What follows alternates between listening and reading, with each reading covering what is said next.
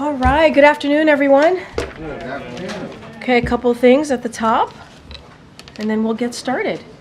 So today, the First Lady is traveling to Mexico City to lead the U.S. presidential delegation for the inauguration of Claudia Sheinbaum. The visit will highlight the Biden-Harris administration's commitment to strengthening the partnership between the United States and Mexico.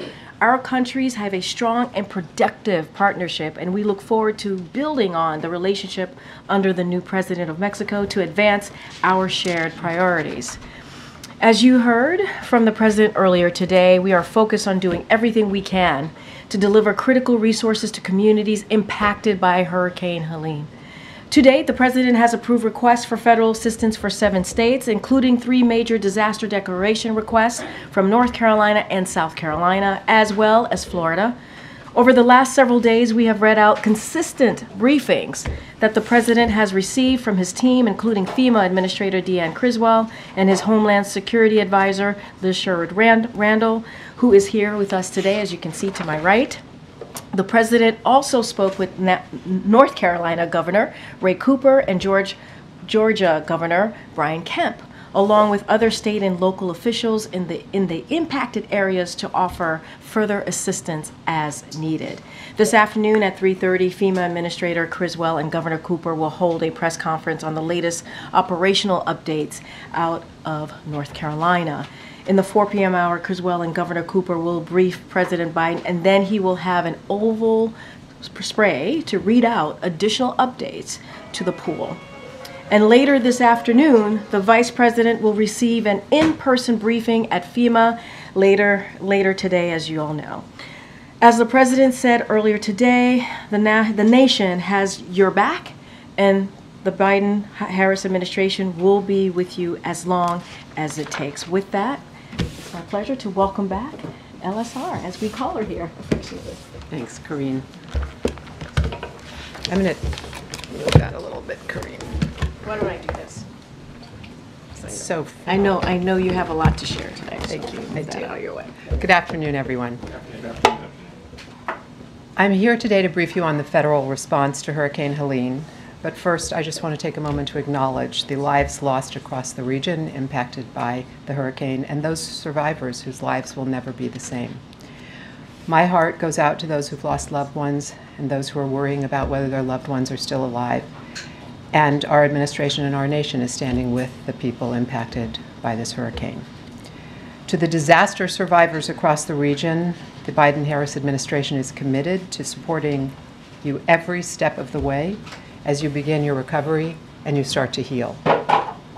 For survivors in Florida, North Carolina, and South Carolina, whose governors have requested major disaster declarations, the president approved them immediately over the weekend. And we urge those citizens who are seeking FEMA assistance to sign up for that assistance as quickly as possible.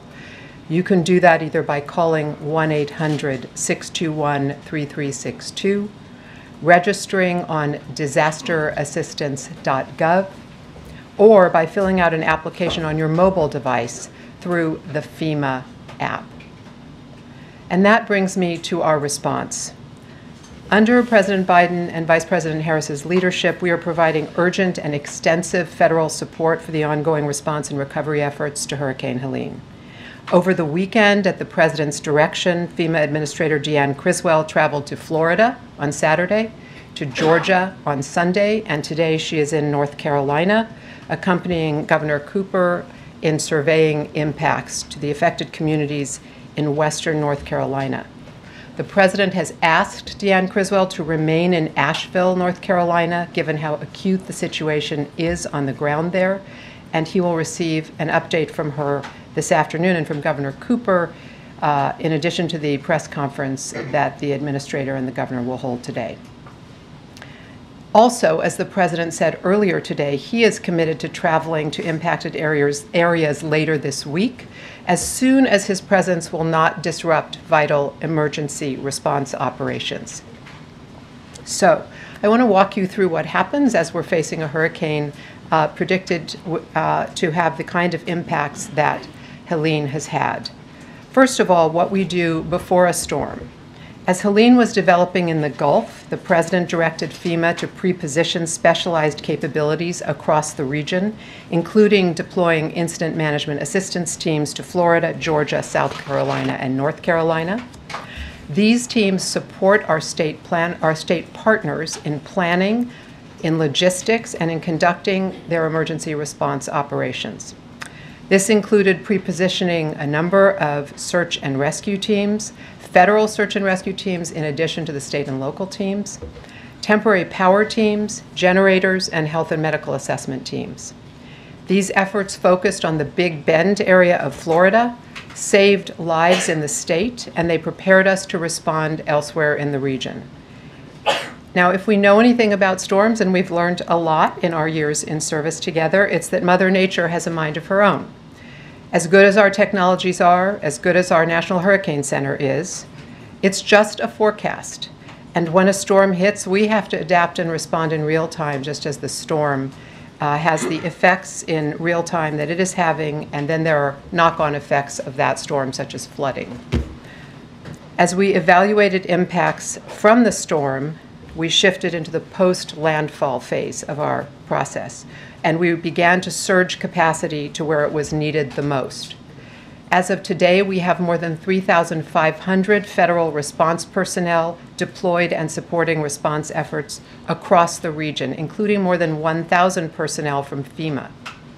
Search and rescue efforts by state, local, and federal partners are ongoing, and nearly 600 additional personnel will arrive in the region in the coming days, increasing the total number of urban search and rescue personnel to over 1,250.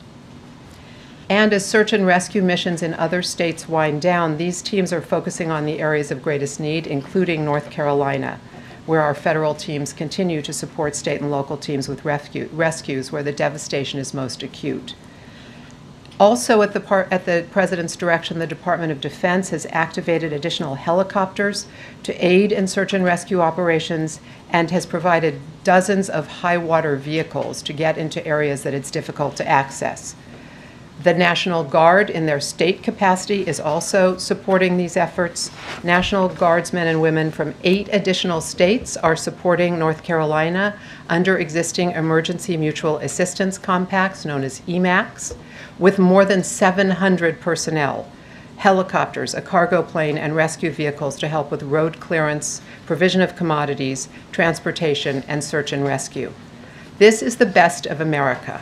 We have National Guard coming in as far as from Connecticut, Ohio, and New York, who are deploying to North Carolina to support their fellow citizens in need.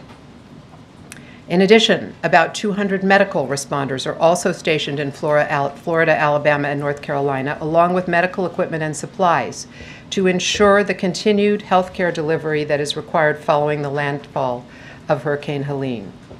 And the U.S. Department of Health and Human Services declared a public health emergency for Florida, North Carolina, and Georgia, which gives health providers and suppliers greater flexibility in meeting emergency health needs of Medicare and Medicaid beneficiaries. In order for communities to begin functioning again, we all know it's critical to have power restored. And I want to tell you about what we're doing on this front, because that is truly the fundamental lifeline sector. As of this morning, about 2 million people are still without power across the impacted states. At least 50,000 personnel from 31 states and DC and Canada are responding to power outages throughout the region via established mutual assistance agreements between utilities and working around the clock throughout parts of Florida, Georgia, North Carolina, and South Carolina to restore power to those communities that can receive it, where the infrastructure can take power on the lines.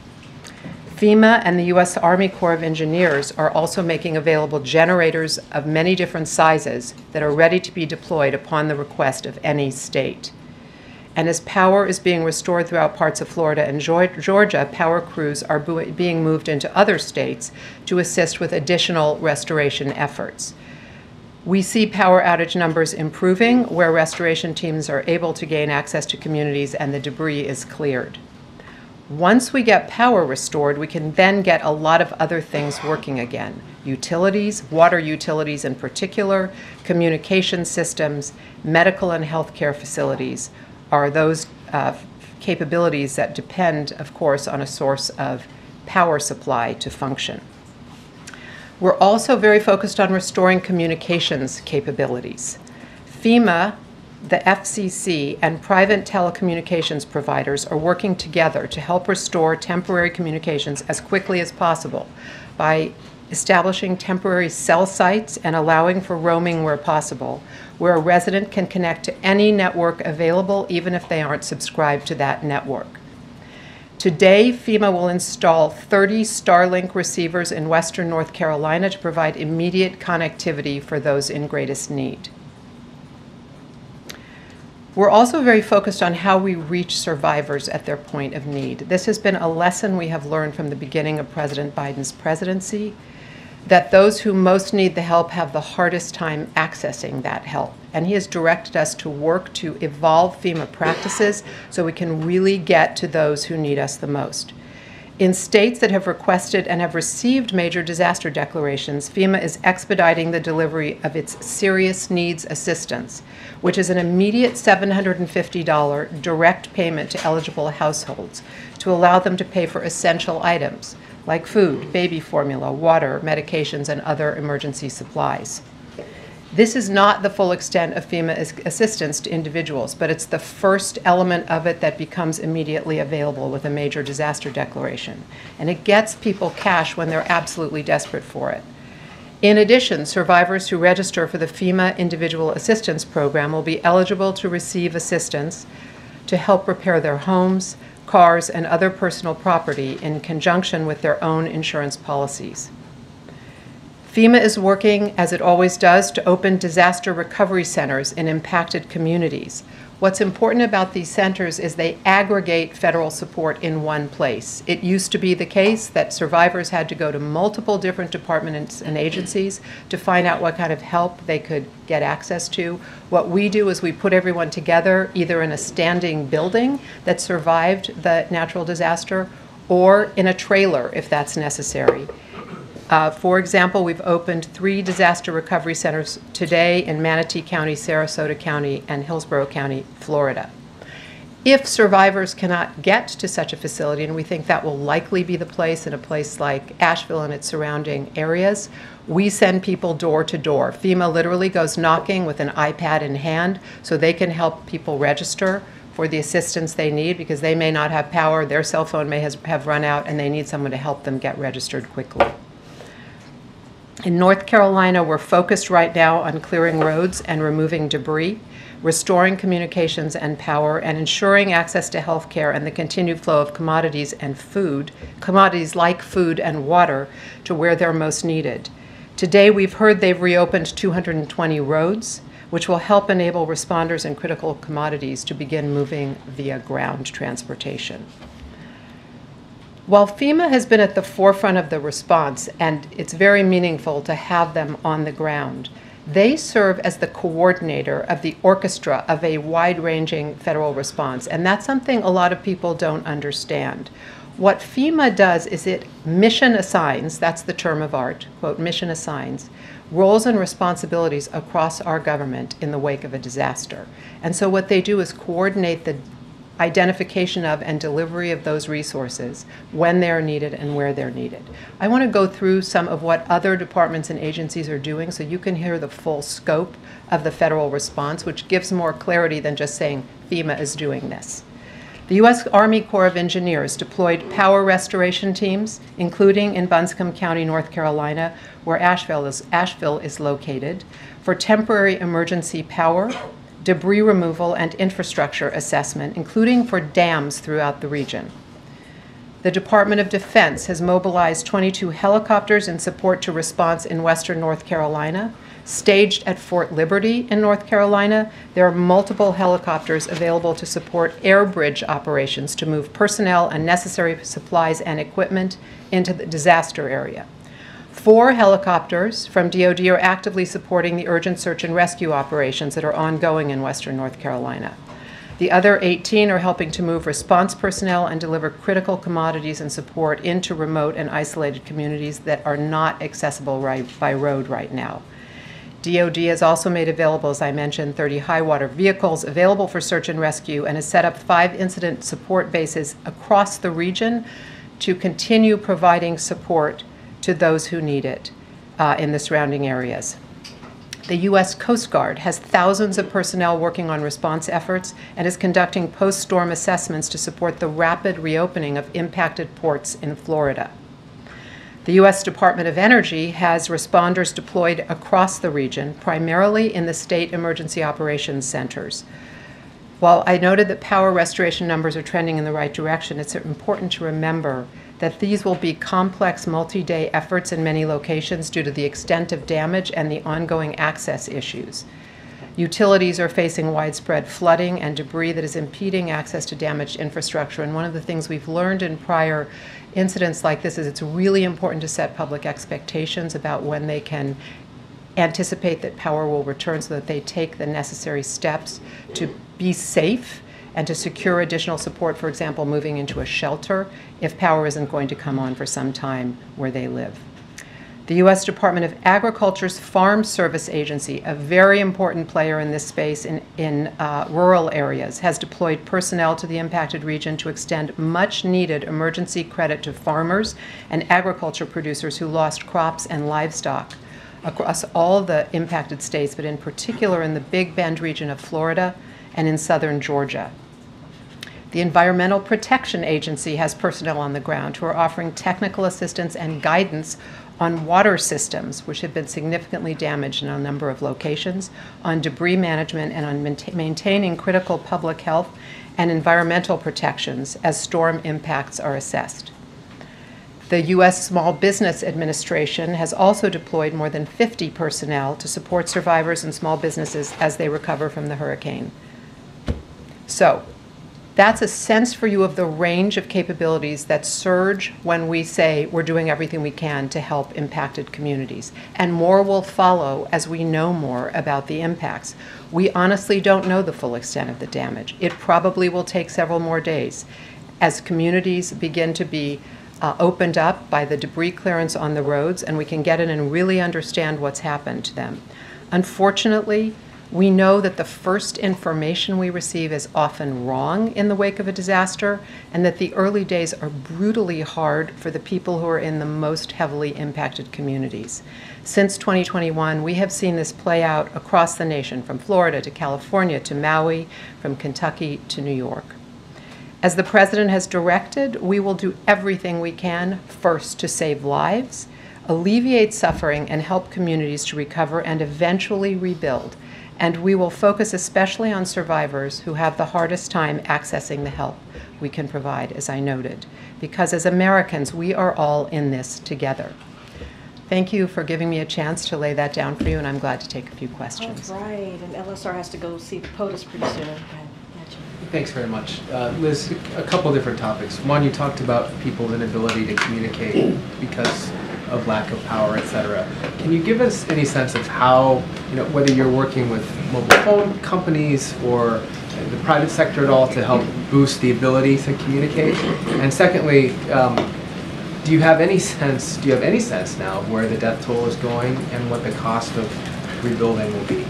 So on the effort to get communications restored, we work with, not personally, but FEMA works with the FCC and with private sector companies. All of the major providers participate in this. And as you heard me say, if you're not, let's imagine, a customer of AT&T, but Verizon is able to get some coverage in your region, you'll get free roaming in order to get access.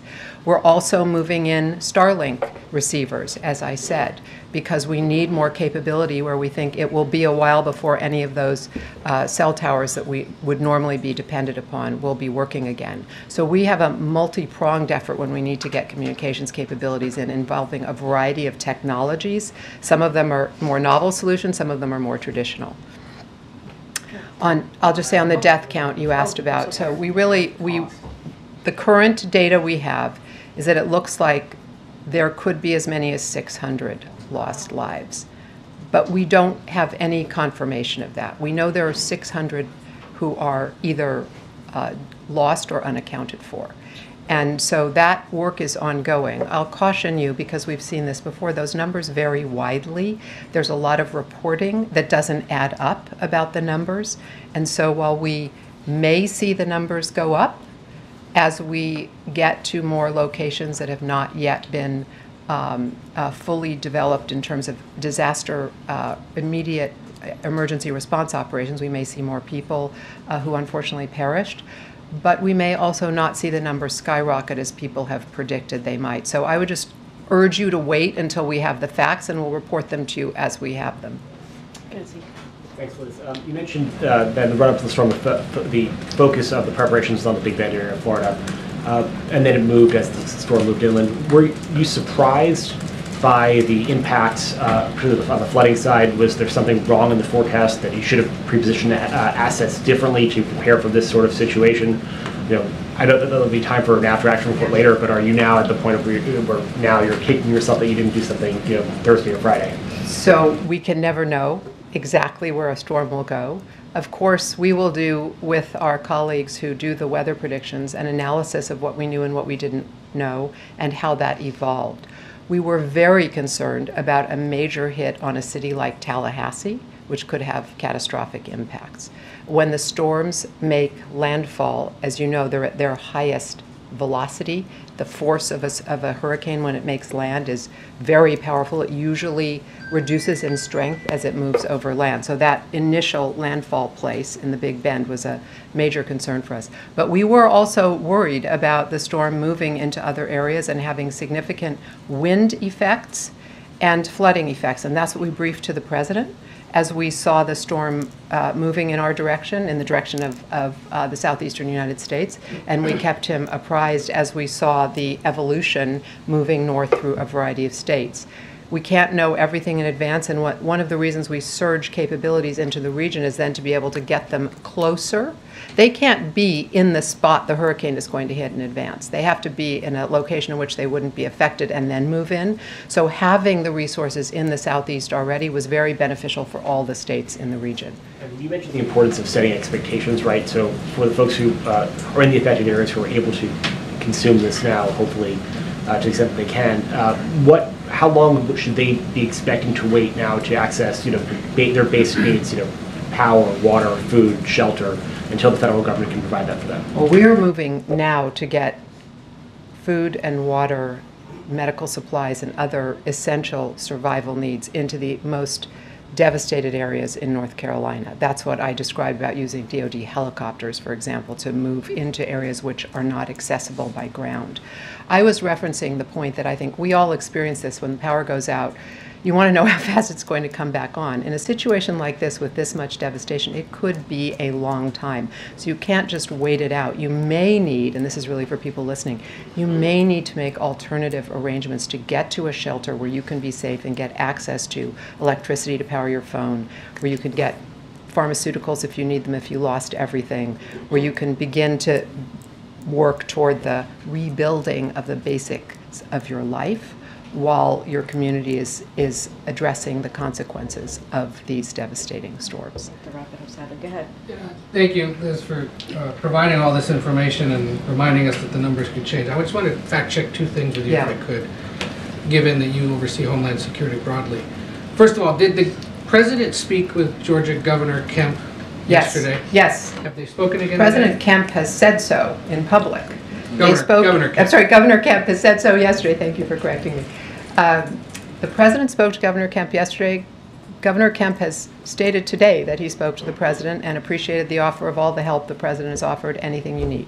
So if the Governor would like to speak to the President again, of course the President will take his call. If the Governor wants to submit a major disaster declaration, we'll move that very quickly through our system. And we're working very closely with every state in the impacted region, and we extend a hand.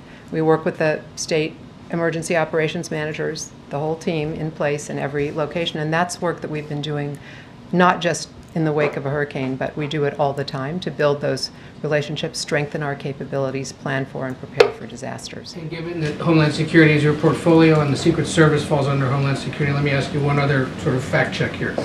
Donald Trump alleges on social media, quote, "The Democrats are interfering with my campaign by not giving us the proper number of people within Secret Service that are necessary for security. They're using them for themselves even though they don't need them." Is that true? The President has directed the Secret Service to provide every necessary resource and capability that is required to ensure the safety of the former President of the United States. Okay. April, you have the last one. Oh, Okay, sorry. one more, April. Okay. Yes, April, quickly, two questions. Well, I've got 1 minute, exactly. Okay, two questions, and you can answer them fast if you can.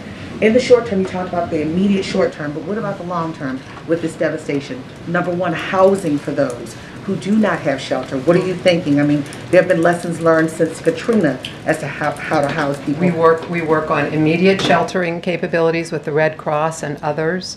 We provide funding for people to get access to hotels and potentially to move into longer term accommodations if they need them. That's part of the FEMA process. And what about insurance? Because that has been a big thing when these kind of situations happen. If people have insurance, that's of course very important for rebuilding. If they do not have insurance, they have access to federal assistance.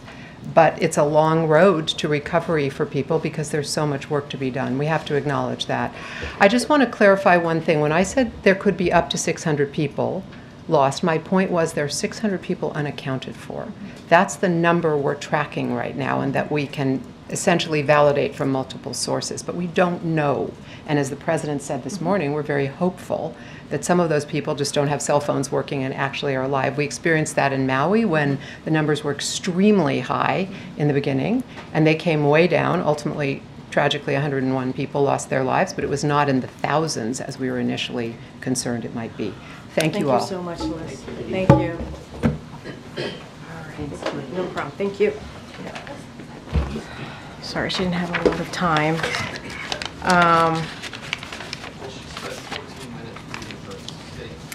Well, it was 14 minutes of laying down for the American people, not just for all of you, of how this works.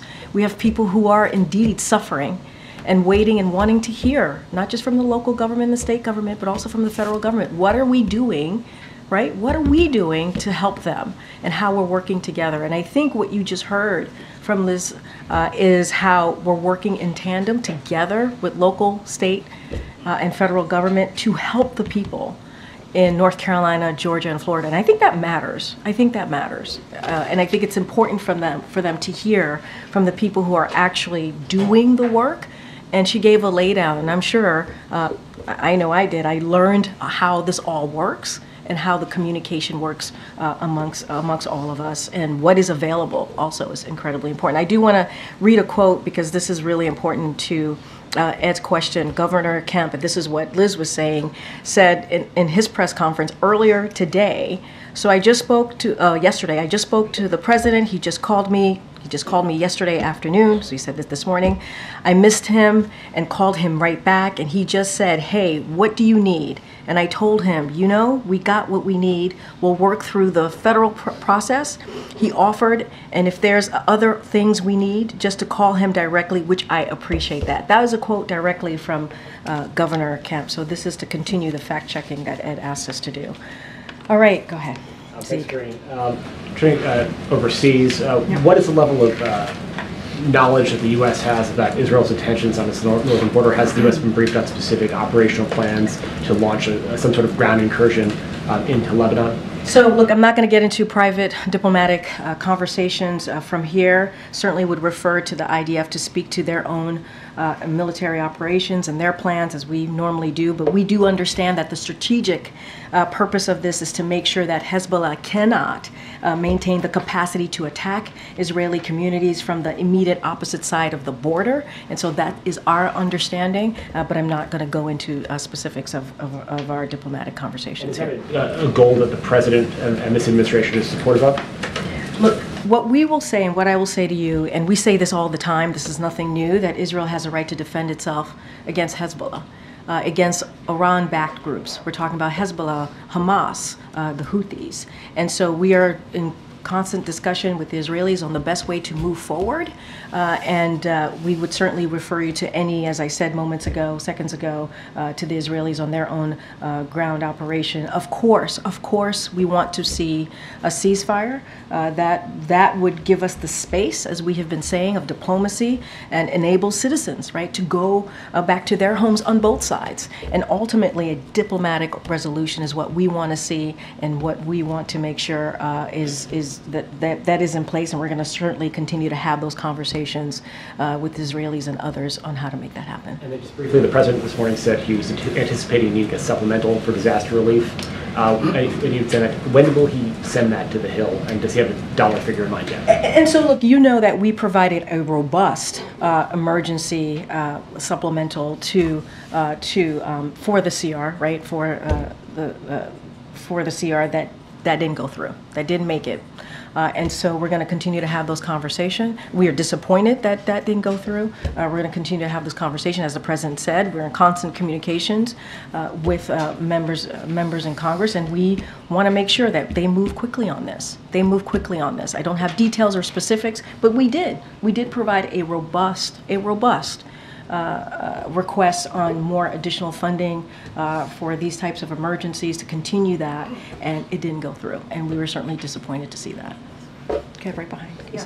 If he does decide to ask for a supplemental, will he have to call Congress back, or is there another way to do it? The president was asked about that, Yeah, and he just said it's something that certainly he is considering. I just don't have anything. I'm not going to get too much into hypotheticals. And given the urgency of this, when would we expect to know if he was going to ask for one, how much it is, and if he's calling them back? So look, I don't have anything to add on if he's going to call them back, how much it is, which is very similar to the question that I got from Zeke.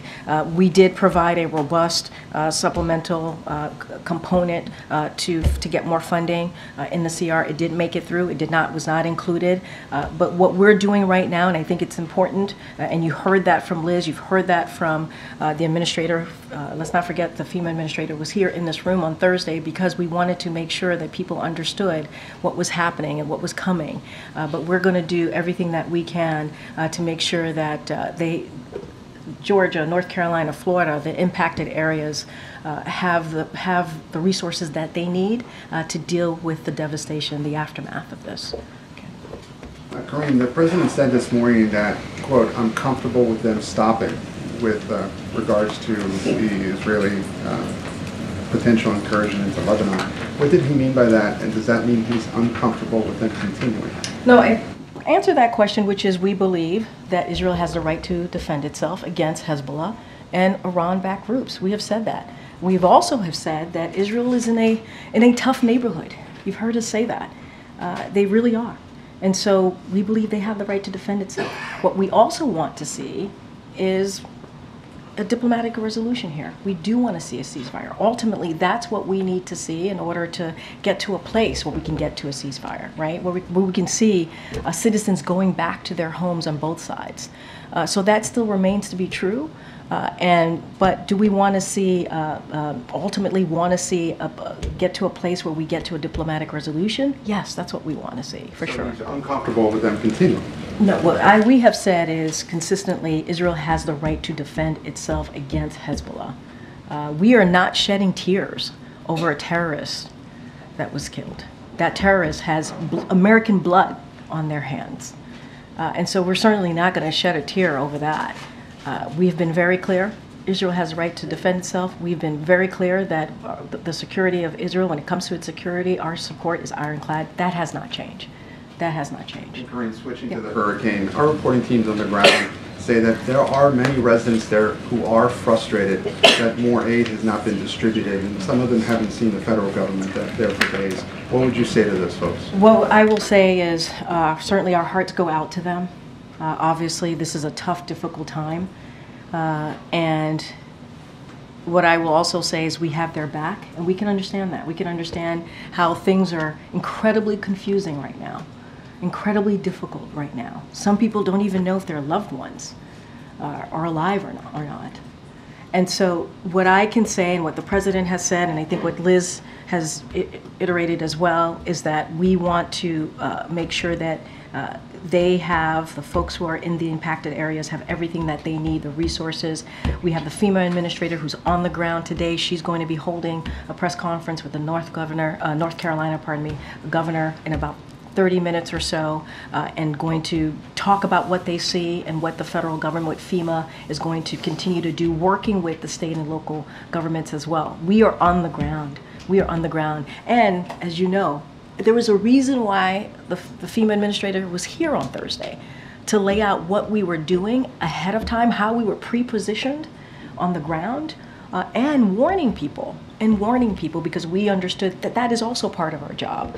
But you know, we're going to do everything that we can. We're going to do everything that we can. Following up on a previous question quickly, you mentioned pre-positioning, and she did mention that assets and resources were pre-positioned in Big Bend. I know that question was asked before, but bluntly, should more resources have been pre-positioned in and around North Carolina? So look, I think Liz kind of talked about that, about when she was asked a question on our prediction of the storm and how bad it was. And so certainly I'll let the experts speak to this. But again, pre-positioned, we had generators, food, water, along with search and rescue and power restoration. And right now we have U.S. Army Corps of Engineers. They're moving generators into impacted areas. We have 3,600 personnel from across the federal workforce are deployed and supporting Hurricane Helene. This includes 24 federal urban research and rescue task force, over 1,300 personnel working to rescue people who may be stranded to date. They have rescued and supported over 1,400 people across the impacted areas. These are, if you think about the federal employees who are part of these agencies, right, FEMA and others, this is what they do. This is what they do. This is what they're trained to do. This is what they're ready to do. And it doesn't matter which state it is, right? It doesn't matter if it's a red state or blue state. This is their job, to get food there, to get generators there, to save some lives, to rescue people. And so we are very proud of the work that they've done, and we understand that people are very much suffering on the ground and trying to figure out what is going on. And we have our folks there, and we're going to do the best that we can. Okay, Peter. Thank you, Karine. 13,000 people who have been convicted of murder crossed the border illegally and are living among us. So how much danger are U.S. communities in right now because of this? I'm assuming you're talking about the ICE data? Yes. So just a couple of things, and I think it's important to correct the record here. First of all, the false representation of the data ICE shared. So that was what we are seeing, false representation. I got to call that out. We got to call that out. And it's been fact-checked by some of your colleagues here, by multiple outlets that has been debunked on what has been falsely misrepresented here. So we have to call that out. And so, look, can you clarify what the misrepresentation is? The numbers that is being put out about how many people are out has been falsely represented here. If you look at the total returns and removal of the past year, that has been higher than every year under the previous administration since 2010, if you look at it. And if we're going to report something, a data that's out there, we got to do it in a way that is not confusing the American people and certainly not lying. And so this has been fact-checked. And so this is the way that is being falsely represented here is just not okay. And though, got to be really clear about that. On Helene, people in Western North Carolina were drowning in their houses this weekend. Others were losing everything. President Biden was at his beach house, and Vice President Harris was hosting political fundraisers on the West Coast. Is there a reason that they could not be here? The president did exactly what a president in this moment needs to do, which is directing his team to take action. One of the reasons that the FEMA administrator was here in this room on Thursday is the president wanted to make sure that we were sending a message out to folks who were going to be impacted by the hurricane, and also wanted her to share how we were pre-positioning on the ground. Remember, these are folks who do this type of stuff. When you think about FEMA, you think about the Red Cross. You think about the U.S. Army Corps of Engineers. This is what they do. This is what they do. And so the president was on the phone. He said this when he was asked a question by one of your colleagues for more than 2 hours yesterday with governors and local elected officials, making sure that they had what they needed. You heard me talk about Governor Kemp and what he said to the president himself. He said this and shared this in a press conference, that the president has provided and said, what else do you need? And he actually said to the president, we have what we need. So, and that's, as you know, a Republican governor. And I talked about how the vice president also did her calls. She's going to be going to the FEMA agency and the center to get her briefing later this afternoon. The president is continuing to have these conversations with folks on the ground, elected officials on the ground, to make sure that they have what they need, and directing his team to keep pushing. One more. How worried are folks at the White House that a port strike that could make things like fruits and vegetables more expensive could make it a lot harder for Vice President Harris to win the election? I'm not going to talk about an election from here. That's not what we're going to do. That is, when it comes to making sure that workers are paid and wages and the economy is working and that we're lowering costs for the American people, that is just the right thing to do. And that's what this president focuses on every day, day in and day out. How do we have an economy that works for all? When it comes to this particular question that you're asking me, we've said this many times, and nothing has changed. We support collective bargaining. It is the best way for American workers and employers to come to a fair agreement. We encourage all parties to come to the bargaining table and negotiate in good faith. Senior officials from the White House Labor Department and Transportation Department are in touch with the parties to urge them to return to the table and negotiate in good faith towards an agreement that benefits all sides, and do it fairly and quickly. And this is something that we have said and we're going to continue to push forward on. Is the Vice President involved in these negotiations? What I can say, I just named the secretaries that are involved: Secretary Pete Buttigieg, Secretary Julie Su, and the Director of National Economic Council, Lael Brainard. What I can say is the President and the Vice President are being regularly updated about the situation. I know there's a question about the Taft-Hartley. We have never invoked the Taft-Hartley to break a strike and are not considering doing so now. But this is a president that has been called a pro-union president by the labor unions, because of how much he believes that the union built the middle class. And so that's what you're going to continue to see from this president. He'll stay regularly updated. That's Helene. Thanks, Karine. Former President Donald Trump is in Georgia, in a region that's been hard hit. Now, given all the security that's needed to accommodate him, is his visit putting a strain on resources there or impacting relief efforts? Here's what I can say, and he's heard this from this president earlier today in his remarks, where he said he will visit the impacted communities this week and is taking caution. He's taking caution to avoid using critical resources that is needed right now on the road, on the ground, that people need. And so that should be everyone's top consideration right now. That's what we should be doing. That's what we should be focusing, and I'll leave it there. So were there any requests for Trump to delay his visit? I'm not getting into any more than what I just stated. The president has been really clear about how he sees his presence on the ground. As you know, when the president traveled, it's a big footprint. In this particular moment, he wants to make sure that he's not taking away resources. He wants to make sure that it is not taking away from the emergency resources that are on the ground.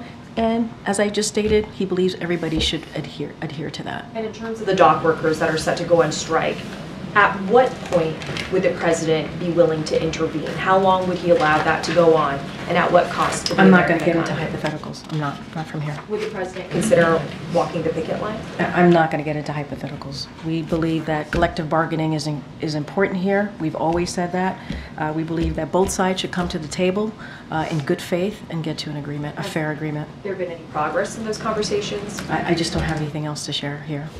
Gotcha. Yeah. On a separate different topic, the incoming Prime Minister of Japan has said, has called out or proposed the idea of a Asia NATO. I'm wondering if that's something that the president would consider. I haven't spoken to the president about that. As you know, there's one NATO. The NATO has grown by 2 countries, which is because of the president's leadership. Let's not forget, when Putin invaded Ukraine, he thought that NATO was going to be weaker, and that did not happen. The president certainly was able to make NATO stronger because of his leadership, and that's going to be what we're going to focus on. He's suggesting a separate alliance that would involve Asian No, countries. no, He no, I also heard- said I the heard idea you. of putting Japanese troops on Guam. I don't know if that's something the president would consider. Just not something that I've spoken directly to the president about. What I can say is what the president has done with the current NATO and making it stronger. And it has been important if you think about Ukraine, if you think about what Ukraine has been trying to do over the almost 3 years, which is certainly fight for their sovereignty and fight for their democracy, which is something that we're going to continue to support Ukraine and those NATO countries as well, which is much stronger than Putin ever thought they would be in this time. Thank you, Karine. First on the Middle East, Prime Minister Netanyahu is expected to convene his war cabinet this evening to chart next steps. What has President Biden communicated that the U.S. would hope they decide to do? Look, I'm not going to comment or get into hypotheticals about decisions that Israeli government are making or IDF is making. Certainly would let them speak for themselves. We have been very clear Israel has the right to defend itself, especially against these Iran-backed groups, including Hezbollah, Hamas, and the Houthis. We will continue to have those direct conversations with them, but IDF, Israel government, can certainly speak to that. And also have conversations, continue our diplomatic conversations on the right way forward or the path forward. I just don't have anything else to share. A lot of those diplomatic conversations happened over the weekend as Israel was conducting these raids in Lebanon. Is the outcome one that those diplomatic conversations were discussing? I mean, were U.S. officials offering their support for the way that Israel proceeded? What I can say is that not going to speak to private diplomatic conversation. What I said moments ago, which is we understand the strategic purpose of this is to make sure that Hezbollah cannot maintain the capacity to attack Israeli communities from the immediate opposite side of the border. That's what we understand. I'm just not going to get into specifics or into diplomatic conversations from here. It's now been 5 days, though, since the U.S. and Western allies publicized the discussions over this 21-day ceasefire proposal. Is there still any hope that that gets put together? As you know, this is a president that's hopeful and optimistic, and you hear him say that. Given the conversations that are happening. You asked me if that is hopeful, right? So, look, we believe the way to get to a ceasefire is to have this diplomatic resolution, to get us some space, to have a diplomatic solution. That's ultimately the way to get there.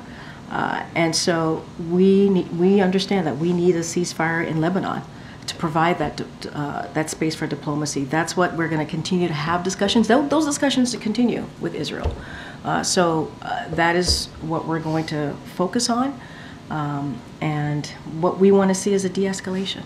That's what we've been saying. We want to see a de-escalation. Okay. Thank you, Karine. You mentioned that the Vice President is going to be coming back and having a briefing at FEMA later today about Helene. About 4 o'clock, I think. Yeah. Could you give us a sense for what she has been doing so far in response to this hurricane? Is she in briefings with the President? Is she getting briefed separately? And what is her role going to be going forward? What I can say is that she is certainly has been kept briefed on the situation and certainly the affected areas, the aftermath.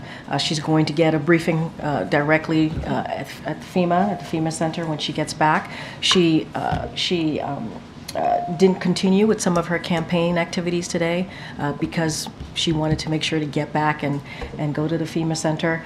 Anything else? And I know she's had conversations with elected officials on the ground in those impacted areas. I would have to refer you to her team to get more specifics on what else. The question about one of the policies that the Vice President rolled out on Friday about immigration, she said she would go further than what the President has done with executive action to limit asylum access at the border. Do you have any response to that? Is that the position of the White House, that the administration should be going further than what you've done so far? So I think, look, when it comes to, I got to be careful, campaign policy announced, so going to certainly let the campaign speak specifically about what they're announcing and what they're looking to do on their side of things. But we've always said, and we've also, whether it's the economy, whether it's the border, that the Vice President was going to build upon what we've been able to do. That is the good work that we've been able to do together, whether it's the economy, healthcare, getting some of these historic pieces of legislation passed that's going to help Americans for generations to come, we also understand and see, and what she's been able to do is build on the success. And so I think that's what you're seeing from the Vice President. And this is a Vice President that has been a critical partner to this President over the last 3.5 years. And so we look forward to see what she's going to be doing down the road. Go ahead, April. Karine, I'll call you afterwards. Go ahead, April. The issue of Angola. Why Angola for President Biden now, specifically as other presidents have gone to other countries, and Angola is like something totally new since the Clinton administration for U.S. President? So a couple of things. So he's going to be holding a bilateral and multilateral meetings to discuss increased collaboration of shared priorities, including a signature project of the G7 Partnership for Global Infrastructure and Investment, PGI, Africa's first transcontinental open access rail network that starts in Lobito and ultimately will connect the Atlantic Ocean to the Indian Ocean. I think that's a pretty important reason why to go to Angola. This will be the first visit of a president to Angola. That's also, I think, important to note as well. And so we're going to celebrate the evolution of the U.S.-Angola relationship, underscore the United States' continued commitment to African partners, and demonstrate how those type of collaborative partnerships can solve shared challenges that both countries have. So anything on oil by any chance, since Angola is oil rich, and also, yeah. What about the considerations about some of the other countries like Nigeria or South Africa? Those have been Ghana, Uganda. Those have been some places the presidents of Rwanda. No, I hear you. Yeah. So look, he's going to be abroad from the 10th to the 15th of October. We're going to go to Berlin, Germany, and then we're going to stop over at Angola. I just laid out the PGI, the important connection there that Angola has to an initiative that the president created. And I think that is right there, that connection with the Atlantic Ocean to the Indian Ocean that Angola is going to play a big role is important. It's going to make a difference in that region. And this is also, again, part of the president's initiative that he created. And no other president has been there. No other president has been to Angola. So I think that's important to note as well. Does this have something to do with the grain situation that was held up because of the Russia-Ukraine war, trying to help get grains to African nations? Because President Zelensky did express that to, I understand, the President of the United States, Joe Biden, as well as Greg Meeks, who sits on Foreign Affairs Committee in the House. Is this some of that too? What I will say is the President has said that he was going to go to the continent. He has said that he was going to do that. He wanted to keep his promise. Angola makes a lot of sense, especially for an initiative like PGI, an initiative that the president started. There's a connection there. There's a throughway that makes a lot of sense. No other president has visited the country. And so it made sense for the president to go there because there are important initiatives, not just to the African continent, but also for us here and other of our partners and allies. And so it made the most sense to make that trip. And you'll see us next month doing that. Go ahead. Thank you. So the president didn't seem comfortable this morning with the ground operation in Lebanon. He said he was comfortable with them stopping. Now it seems imminent. Did the president take any action to try to prevent a ground operation in Lebanon? So say that one more time. So this morning, President Biden said that he was comfortable with them stopping about Israel, and so did he take any action to try to prevent such an operation in Lebanon? So I'm not going to get into diplomatic conversations from here. What I've been saying multiple times is Israel has the right to defend itself against Hezbollah, against Iran-backed groups like Hezbollah, like Hamas, and also the Houthis. They are in a difficult neighborhood, right? To say the least. And they have to have the ability to defend themselves. And so that's what we support, that's what we believe, that's what we have said. We're going to have conversations with the Israeli government about the best way forward, the best way to move forward. But I'm not going to get into diplomatic conversation. But I have been very clear. We believe that Israel has the right to defend itself against Hezbollah. Lebanon is very small, so when Israel, for instance, attacked Beirut, South Beirut, many people who have no link with Hezbollah are being hit. It will be the same if they do a ground operation in Lebanon. It won't be only the Hezbollah who's going to be targeted. So does the White House still support this ground operation in Lebanon? So are you talking, so say that one more time? You say that basically the goal is to target Hezbollah, but if there is a ground operation in Lebanon... I'm not speaking for the goals of the IDF or the Israeli government. What we have said is Israel has the right to defend itself against Hezbollah, against Iran-backed group. We've been very clear about that. I'm not going to stand here and speak to Israel's operations. That is not something that I can do. It's something that I would have to refer you to IDF, and that's what we've been very clear about.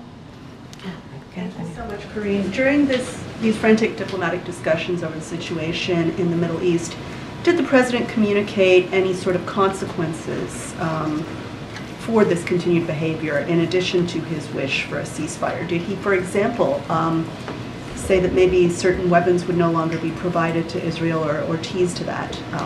Our policy has not changed. It just hasn't. It has not changed.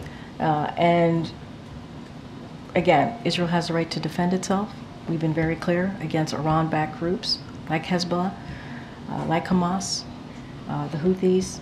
I'm not going to get into diplomatic conversation, but our policy has not changed. Okay, on Taiwan yesterday, the President announced the largest ever military drawdown for Taiwan. What was the purpose of this? What was his thinking? And is this intended to, what was the message he was sending with that decision, and is it meant to kind of hold Taiwan over in case there is, for example, a change of leadership in the United States, or what's the point of this? So our overreaching goal remains the same, right? And we have said that, maintain peace and stability across the Taiwan Strait. That is our goal, and we've always been very clear about that, and that's what we want to see. So. I'm asking specifically about the timing of this. This comes at the end of his presidency, and this is the largest ever military drawdown. What does that communicate? So look, I think if you think about the drawdown, it is pretty much consistent with our long-standing one China policy. So I want to make that clear. It has not changed, and it remains the guide by the Taiwan Relations Act, 3 joint communiques and 6 assurances. Again, our overreaching goal is to continue to maintain the peace and stability across the Taiwan Strait, and that is something that we have been focused on over the last 3.5 years, and we're continuing to do this. But the administration use of the PDA for Taiwan is one example of our continued commitment to help Taiwan maintain a sufficient self-defense capability. And so that's what we've been continuing and trying to do. And so that's how I would look at the Taiwan PDA. Have reacted? Have they communicated how they feel about this? I would refer you to them. Okay. I know that the president said that he would not intervene in the dock workers' strike, and he cited his concern that he doesn't believe in Taft-Hartley. But we have seen him intervene in other ways in previous situations like this. With the rail situation, he asked Congress to intervene and stop that potential strike. When he said no yesterday, was he also saying that asking Congress to intervene and stop a potential strike was off the table? I mean, look, Congress does what Congress is going to do, regardless of what the president says. What I will say is the message of the president has been very clear. Our message has been very clear. We support collective bargaining. That's what we've been clear about. I've mentioned Secretary Buttigieg, Secretary Liu. We have our NEC director who's been in touch with both parties. And what we have been encouraging to do, and this is something that we've been pretty consistent. What I'm saying here, we've said before, which is we believe both parties should come to the table in good faith, and so to come to a fair agreement. This is something that we've also been consistent about. Look, we're going to continue to send that message and urge them to come to a fair agreement. But is he prepared to ask Congress to intervene, or is I'm not going to get into hypotheticals from here. What we have made our message very clear. Very clear. We support collective bargaining. We believe both sides should come together to get to a fair agreement in good faith. And we have been consistent throughout this administration about that. I want to ask you about the immigration, the border restrictions that this administration extended today as well. The immigration advocacy organizations have come out to hear justice, said this was death by a thousand cuts for migrants. I've heard criticism as well from immigration advocates saying that this is ignoring the asylum statute. So I guess just a response to those comments. But then secondly, just the timing for this. I mean, the administration clearly is benefiting from this executive action and obviously likes it if it's extending it. So why not do it sooner?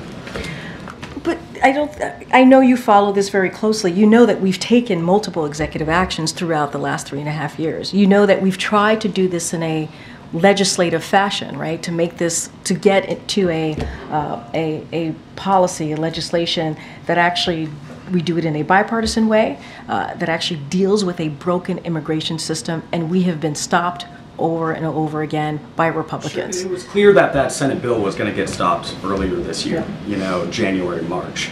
This extension we have not seen until now, and then we didn't see the executive action until just a couple months ago, right? In the summer. So now, with this extension, this is going to carry this out beyond the election. So if the administration's stance is that this should continue for the months ahead, basically effectively curtailing asylum in ways we have not seen, why not take this action sooner? And then just also a response to the criticism too. So a couple of things. We have tried to do this in a way where there was legislative action, right? And to do this in a way by having bipartisan conversation, working with senators, and doing this in a way that will benefit Americans, and do it in a way, obviously, that we put it into law, and we're trying to begin the process of fixing a broken immigration. That's the way the president actually wants to do it. He did. That's the way he wants to do it. And we took time to do that, and we believe it was going to move forward. This is we're working with Republican senators here to get that done. And they voted against, to your point, against their own bill twice, because of the former president saying this was going to, I get part of your question to me, it was going to help Joe Biden, it's going to help Democrats. That's what the former president said. When it comes to this announcement that we just had about the final rule, it was a 2-month process. Let's not forget, when the president made the announcement in June, DHS and DOJ had a 2-month process, right, to get feedback, to get responses on the rule, and now we secured that final rule, and so that's the action that you saw from DOJ and DHS. But we actually want to do this a different way. We do. We want to do it in a bipartisan legislative way. You know this president. He believes reaching across the aisle is an important thing to do. We've been able to get bipartisan legislation done.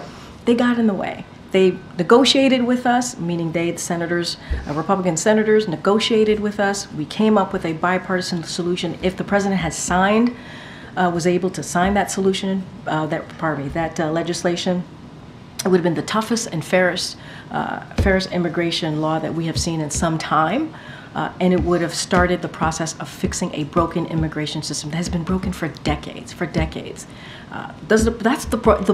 That is the way the president actually wants to do this. And as you know, majority of Americans want us to fix the border. They do.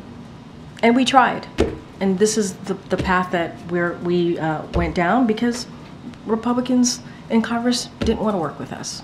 Go ahead, Karine.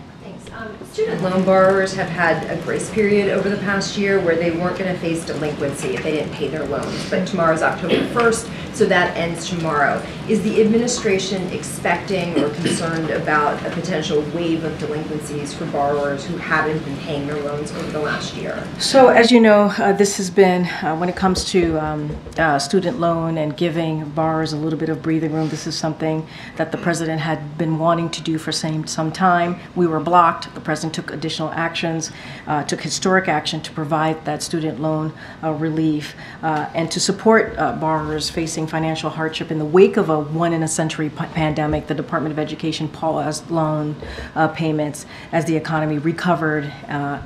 So as you just stated, it hasn't expired. It's been 12 months. And so for those who, to your question, for those who are still facing challenges returning to repayment, the department has implemented an aggressive strategy to support borrowers, including creating the Fresh Start program that allowed borrowers in default to become current on their payments, launching an information campaign to engage borrowers at a high risk of delinquency, and helping borrowers enroll in IDR plans and the lowest monthly payments as well. So there's plans out there. There's ways to support some of these borrowers who feel like they could be delinquent here. And so we certainly want to help them get to a point where they can start repaying their loans. And so the Department of Education has certainly made that a priority as well. All right, I know we have to wrap it up. Go ahead. One last try on Lebanon, just to be clear. On the one hand, the president is calling for a ceasefire. On the other hand, you're saying that Israel has a right to defend itself by targeting Hezbollah. So how does it work? Say, who do you negotiate a ceasefire with when at the same time the Israelis have just informed the United States that they are indeed launching limited ground operations? So a couple of things, and both things can be true, and this is what's happening right now in the region. And I've said this multiple times, Israel is living and is in a really tough neighborhood. And they have to be able to defend themselves against Hezbollah, against the Houthis, against Hamas. And that is the reality. That is the reality that they are living in. And that's what we have been very clear about, making sure that our support for Israel's security is ironclad, and that's what you'll continue to see from this administration. At the same time, we do want to de-escalate. At the same time, we want to see that. And ultimately, we believe in a way to get to a ceasefire, to de-escalate, is to create a space, is to get to a ceasefire so we can create a space for diplomatic conversations. And in this case, that's what you're seeing. We're still talking to Israel. We're still having those conversations. That has not stopped. And so that's what you're going to continue to hear from us. All right, I think I have to wrap it up. Good. Still more light question, but tomorrow is Jimmy Carter's 100th birthday. I think the president sent around a note on the weekend, but should we expect anything in terms of a phone call or anything? Stay tuned. Stay tuned. I'm not going to get ahead of the president. All right, everybody. I'll see you tomorrow. Thank you.